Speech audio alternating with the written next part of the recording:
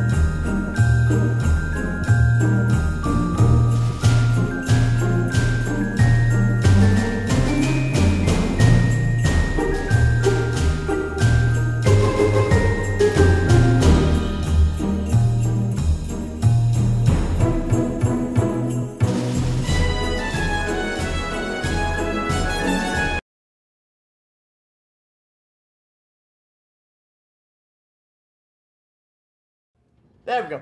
Day 5 is now complete. That was really weird. I didn't press the mic button. Anywho, day 5 is done. Now, first things first, because I'm not really sure the design style I'm going to be going with for the lower village, I decided to leave this uncovered for right now, while the one up there is very much covered. Yeah, as you can see, it's covered in like a big gray box, kind of like that. Literally designed the exact same way. So, let's wait for a minecart to come back down. It's a very short one.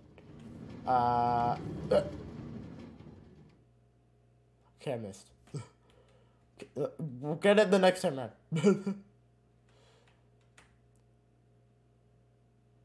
Come on. Come on, there we go. There we go, okay. So, it's a lot shorter of a line than the one at, Snowball Mountain. But, like, Snowball, the, upper to lower, it is so long. It's a lot longer of a stretch. This one, I went into it thinking it was gonna take a while, because the last one took freaking forever. Nope, this actually flew by quite quickly. I'm so thrilled that I got this done on time for you guys to see it on Monday. So with that, guys, I am going to call it a day. Let's get this book into the shulker box, and we can call it. Whew. 5 days are done. So with that, guys, I hope you've enjoyed the first 5 days of the Christmas countdown for this year. If you haven't, well, that's a bummer. If you have, well, be sure to let me know. It's very fast. I've been working quite quick. I haven't really completed everything to full satisfaction yet, but I'm thrilled with how everything's turning out so far. The big builds are yet to come. So, yeah, with that, guys, I'm GameNator5 from the Army team, signing off. I hope to see you all in the next episode on day 6. I hope to see you all then. And goodbye!